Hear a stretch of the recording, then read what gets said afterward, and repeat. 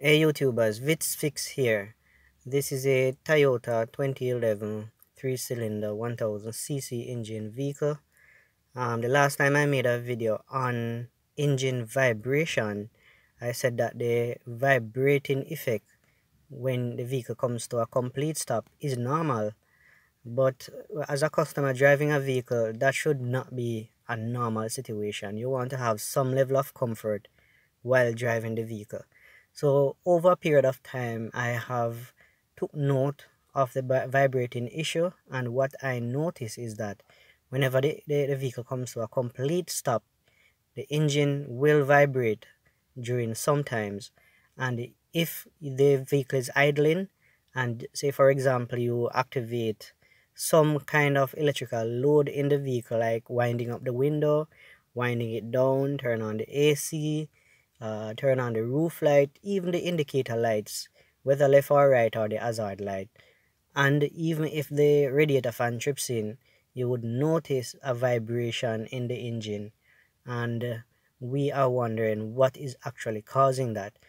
I have this vehicle for about 3 years now, and I've took note of it, and I have looked into some of the reasons that would cause this sort of problem. So what I will do is to use the scan tool, which is blue driver scan tool, and look at the engine speed, or the RPM speed, while I am activating the load, to see what's the effect on the RPM.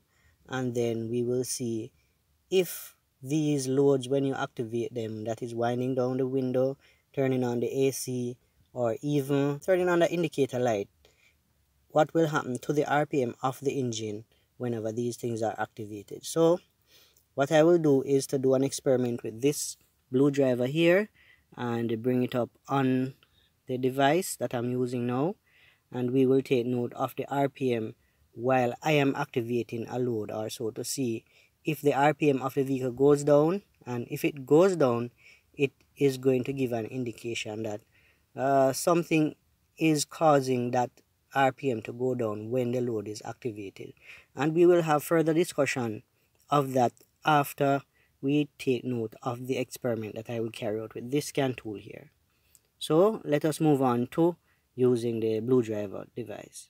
Okay, I'm plugging in the blue driver scan tool into the vehicle. Some vehicle where the port is for the blue driver device is different, but mine is right here, right below the dashboard, below the steering column. And you can just plug it in, or if it does not go in, mine go in right away, but you can switch it around if whenever you're pushing it up and it does not go in, turn it around and plug it in, and you will see a blue light that is coming on there. Now, in order for the blue driver to be activated or to be connected to your phone, you first have to switch the ignition key and allow the lights to come on into your vehicle. Now, you do not turn on the vehicle in order to connect the blue driver to the phone. What you would need to do, if you want to go live with, for example, graphs and so on, you would need to switch on the ignition, switch on the car itself. But for connecting purpose, you don't necessarily need to switch on the car. So I'm going to connect the blue driver now, since I have the lights in the dashboard. And the reason why I'm using the blue driver device is because I do not have a RPM meter on this car. So the blue driver will assist me in getting what the RPM is during the experiment that I am going to carry out. Okay, we'll be moving on to the experiment now. Alright, I'm presently connecting the blue driver device to the vehicle, or to the phone. Right, I'm going to activate the blue driver app on the phone. Blue driver app is activating, connecting to sensor.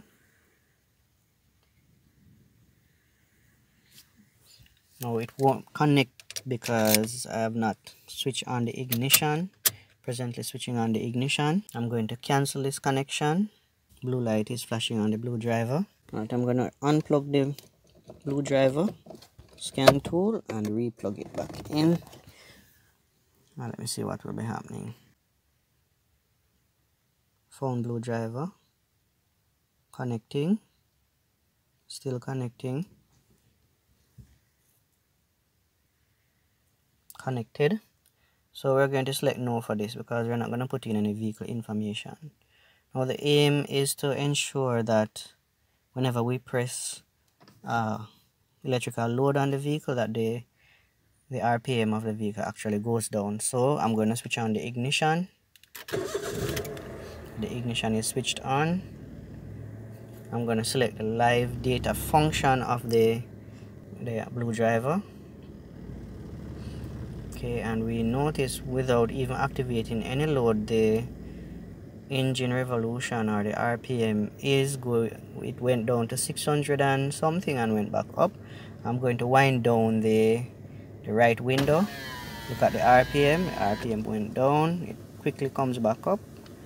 We're going to wind up back the window, went down again, quickly comes back up.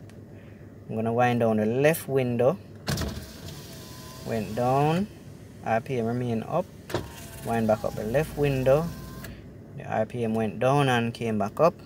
I'm going to turn on the AC, switching on the knob, 1, 2, the RPM went down a little and then come right back up quickly.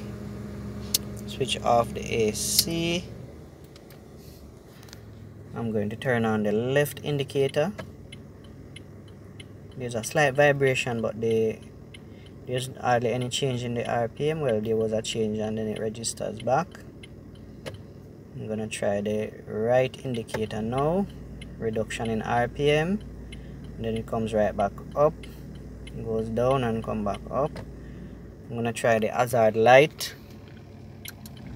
Okay, there's also a reduction, quick reduction, and then return back to normal, and then it goes back down, fluctuating at 690 something, and it went back up 80 something, 685. So the RPM is fluctuating between 660 something, 690 something to 700 and roughly 710 basically, even though it has not reached 10, but it's fluctuating. And it's causing a slight engine vibration. So I'm going to turn off the hazard light. I'm going to turn on the headlamp. Okay, and there was a significant reduction, 660 something, and then it goes right back up. I'm going to turn off the headlamp, and then the engine speed return to normal. Actually 700 RPM to 1000 RPM is a normal operation. But when it goes down to 600, that's when you will feel the vibration in the engine. And most times when you activate a load, like I'm going to wind back down the right window, goes down to 600 and something, wind up back the window, right window, it goes back down to 600 and something. So what I notice is that whenever the RPM goes down to 660 something and 690 something, up close to 700 RPM, engine vibration comes in. So there we have it.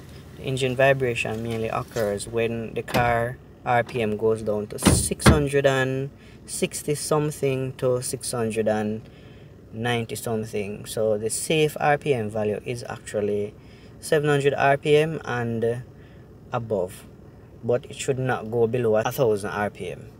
Alright, so safe 700 RPM, and the maximum during idling is 1000 RPM, but anytime it goes below 700 RPM, the vibration will start. Alright, so we are going to go into some further explanation about this that we're observing. Alright, this is a review of the experiment done with the Blue Driver scan tool regarding the RPM and the engine load, whether it is electronic or electrical engine load, either by the use of the window winding up or winding down, or the activation of any electrical or electronic equipment on the vehicle. Now, with the reduction of the RPM, this is normal.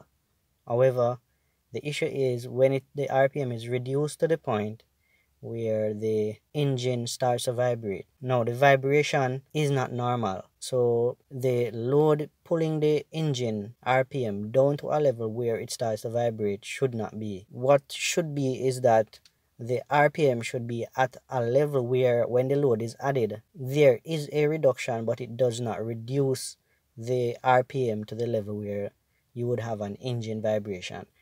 And because I'm not sure if it is the software that is on the computer of the vehicle where the minimum RPM is such that whenever a load is added, the RPM actually falls below the minimum RPM of the computer, and therefore you would find out that the computer increases the engine speed to compensate for that reduction in engine load below the normal RPM. So at times you will see when the RPM reaches a minimum, the engine starts to vibrate, and this vibration actually is the engine RPM is increased to stop the vibration. So what I think is that the engine RPM needs to be set a little higher. We notice when it is reduced to less than 700 RPM, the engine vibration starts. Now, I think in order to prevent the vibration, the minimum RPM of the vehicle probably could be set at 800 RPM, so to prevent the vibrating effect, because if it is set at 800, at least when load is added, the RPM would not be reduced to less than 700 RPM. Probably it would go to about 750, but going below 700 would cause a vibration, and this would prevent that. If it is preset, the minimum RPM is preset at 800 or even 750. So I think the RPM of the vehicle, the minimum RPM from the computer standpoint, is low, and this is causing the vibrating effect when load is added to the vehicle. I wish I could have a solution to this issue. Probably Toyota would have to change the minimum RPM on these vehicles, because if it operates normal and does not vibrate when it reaches minimum RPM for a new vehicle, brand new vehicle, as the vehicle gets old, additional stress is added to it, and because of these additional stress, I would assume engine vibration would occur as a result.